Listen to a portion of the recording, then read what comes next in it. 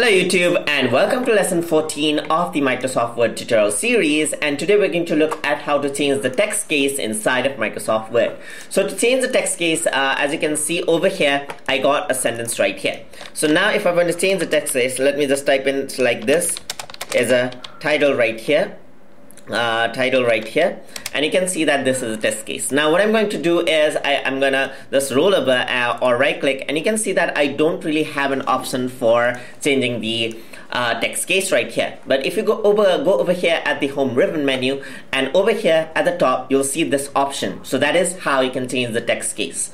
So let's see the options over here. So if I were to click it, you can see that there's a sentence case where the beginning letter is capital and others are all small. So let me just select this and click this, and you can see that this is the beginning word starts with a capital letter.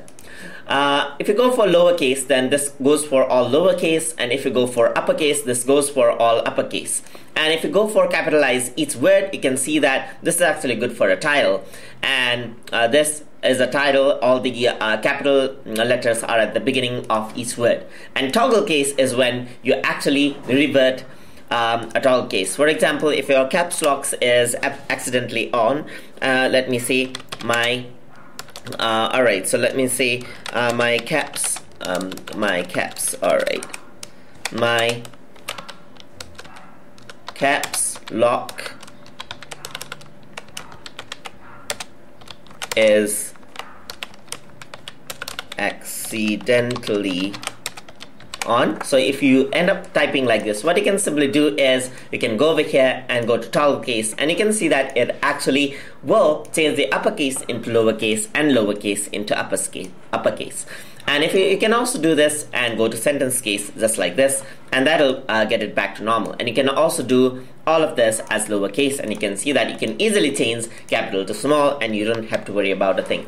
But here it actually misses a different sort of a capital case. For example, if you want a capital M and a smaller case, capitalize M, then you don't have that option. So for that, what you can do is you can go over here, and it'll bring up a new dialog box. And over here you can see that you have an option called all caps, which will make everything capital, and you also have an option called small caps. So you can see that when I turn on small caps, then all of my small letters become capitals, but are smaller in size in comparison to other in comparison to the original capital letter. So you can simply press OK, and you can see that M is actually bigger than the rest. So if I were to select it all and go to, let's say, a title case, alright, so let me go for capitalize each word, and you can see that this